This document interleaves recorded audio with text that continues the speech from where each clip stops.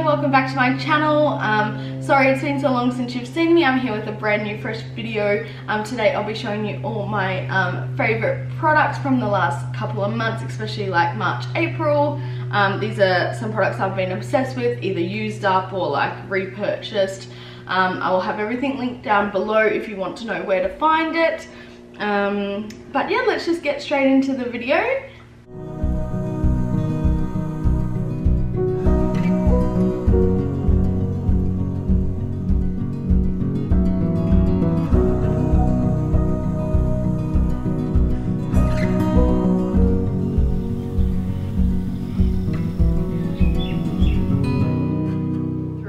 Some skincare, like body care, oils, makeup, and some of the stuff I use or not. So yeah, let's just jump straight in. We'll probably start, I guess, with skincare. I've been trying to focus a bit on my skincare the last couple of months.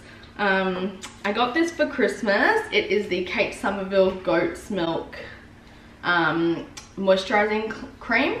It is amazing. It's certainly not a budget friendly option, but the packaging is super cute. It's like this purple and silver bottle. It has a push top lid, so you can just you push up and it just squirts one pump into the top there, which means you don't waste anything. As you can see, I'm completely out. I was obsessed with this. It did last a really long time, so I probably will repurchase it. It's really gentle on the skin and really hydrating, especially if you have really dry skin. So I'd highly recommend that one. It's a great product. I am really bad at sometimes not taking off my makeup, and I'm really trying hard. I know there's a lot of makeup wipes on the market, but I try to use as much eco-friendly products as I can. So I've been using the Bare Naked,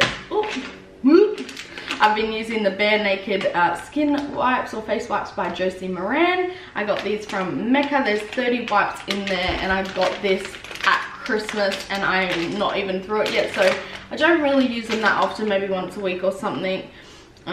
So remove makeup and cleanse skin gently and naturally, free of fragrance. It is infused with aloe vera, argan oil, and cucumber.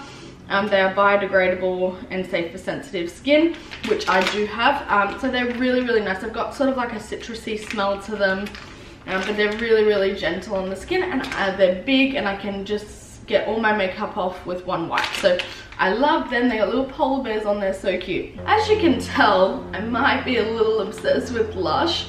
So if you do know me, I am completely obsessed with Lush. I love a lot of their products, especially like their face masks and stuff like that. But I did try a couple of new products like this year, so I just wanted to go through them. This is the DeFluff. It's actually like a shaving soap, shaving balm. It's this is strawberry flavored, and it smells incredible. I am completely out, but the smell's still there. So it's kind of like a moussey texture, like definitely it's different. I was sort of like, how am I going to shave with this? But it really works well. I get like really sensitive skin when it comes to shaving creams, and as I've said before, I do try to limit a lot of chemicals from my life and my home. If you haven't tried the DeFluff, it's a really good option. Yeah, at first I didn't think I'd like it, but I loved it. This elbow grease, it's a moisturizing balm. As you said, it's not just for your elbows. You can use it like anywhere with like super dry skin, and it's really good for over tattoos as well. But I use it on my elbows because I get very dry and brown elbows. Yes, granny, I know, finally moisturizing. So it's sort of like I guess like a shea butter texture. It's quite hard, like a greasy. So yeah, but it lasts forever. Like I'm not even halfway through, and it just like melts into the skin. And it's like so hydrated. Like, you know, when you feel and it's all dry and cracky. Yeah, this really helps with that. So I try to put it on every night, but if not, I definitely do it a couple of times a week. And it's definitely helping with the dryness. So elbow grease from Lush. Also is the Sleepy Body Lotion from Lush. This, oh my god, this is a 215 gram pot. It's a larger pot. So I don't really use Lush like moisturizing creams, but I had heard good things about this So I thought I'd try it. So it's definitely 11. Oh my god. Oh my god, guys, it smells so good. So it's definitely got a lavender smell, but not like your normal, like full-on lavender. It's definitely really subtle. It's kind of like vanilla-y, like very flossy. It's so sweet. It smells amazing. So I put this all over my body, and it really helps me like get to sleep and just wind down. So I'm completely out of that. I will repurchase it. They also have like a sleepy spray. They have a couple of different products in the sleepy range. If you're familiar with Lush, it is the scent of the, I believe it's the Twilight Bath Bomb. It smells incredible, so give that one a go. I think lastly in body is I just recently bought the spa range from Doterra. So if you don't know, I am affiliated with Doterra.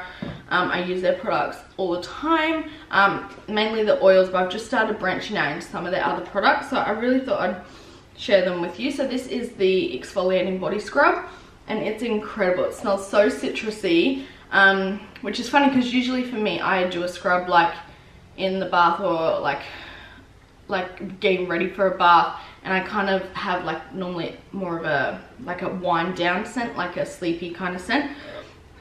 But this one's been great. I've been starting to have showers like in the morning and exfoliating with this, and it just like, the scent just stays on me all day. It's like all citrusy and like totally like gets me ready for the day, uplifting.